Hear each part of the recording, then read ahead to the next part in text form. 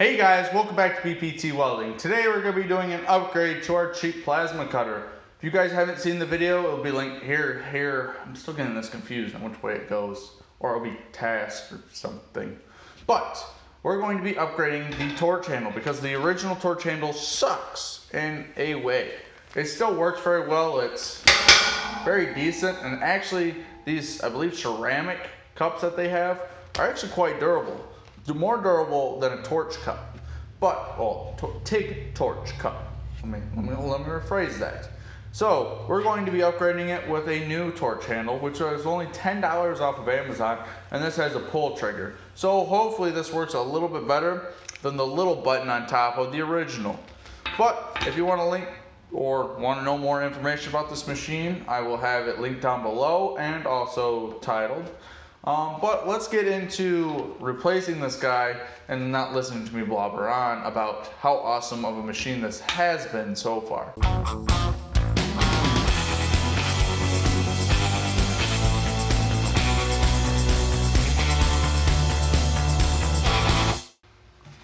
Well guys, this is the original torch handle, and which was our downside was this button up here, because when you're wearing a welding glove you really can't feel it that well.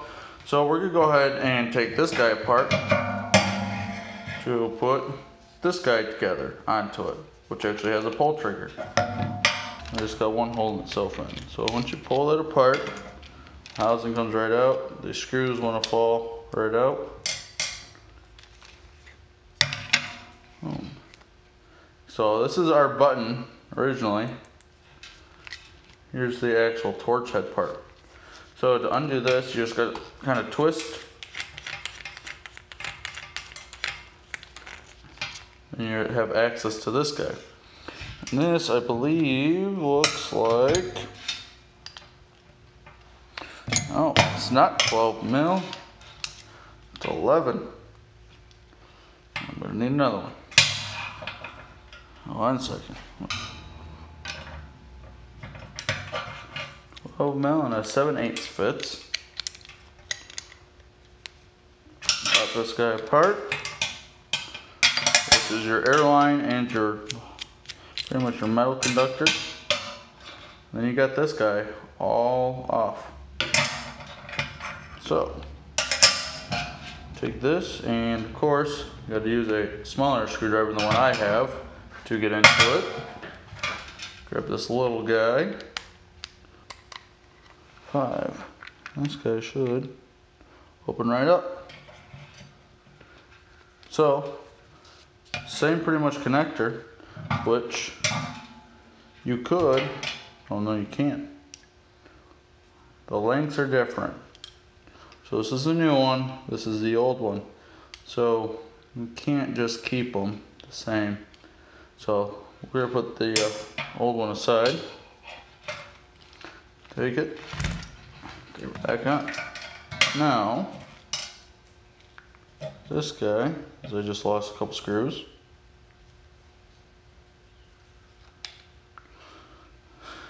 This guy we gotta wire up. So, you cut these off and solder them on.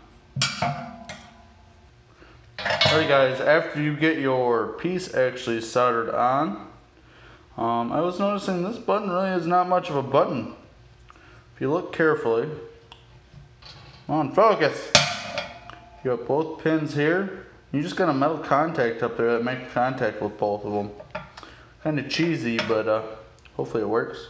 But once you got it together like this, take it, put a switch back in its hole.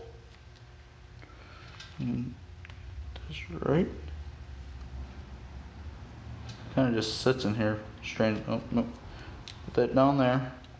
So bottom piece in, top piece comes up here. Because if you don't, I want to sit like that. Of course, it's hard to do this. There.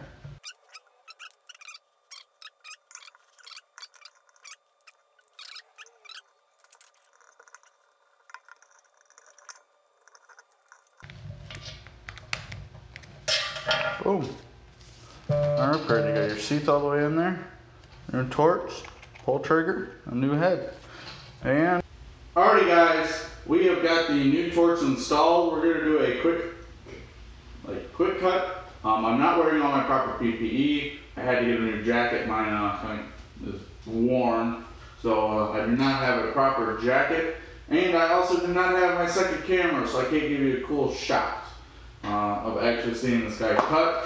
But we're gonna try out the cut. I'm gonna see how this new consumable does, but hopefully this works a lot better than the original, because the original, when you're wearing thick welding gloves, was very hard to use. So let's see if that works out fine. The only downside on this plasma cutter I found out, is the regulator sucks. It's already leaking, and you'll hear it.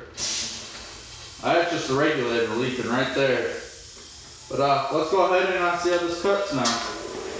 This is 1/4 inch C channel, so it's gonna be a lot thicker to cut, but we're gonna go ahead and see. Put my helmet on.